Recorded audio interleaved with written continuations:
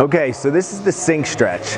This is going to help you improve your extension of the upper arm, okay? So it's important with movements like pressing, pulling, clean, and snatch, all right? So what you're going to want to do is get yourself a barbell, set it up like this on the rack. You're going to take your hand, put it thumb pointed out on one side, and try and get your other arm in the same position, but as close as possible to the other hand, okay?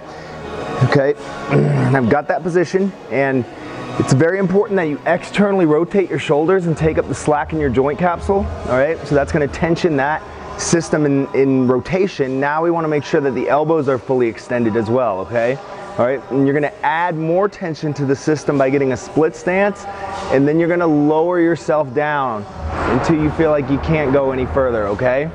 Now you wanna go ahead and take a deep breath in, and you're gonna contract by pushing your hands down into the bar for 4, 3, 2, 1, and then relax and exhale.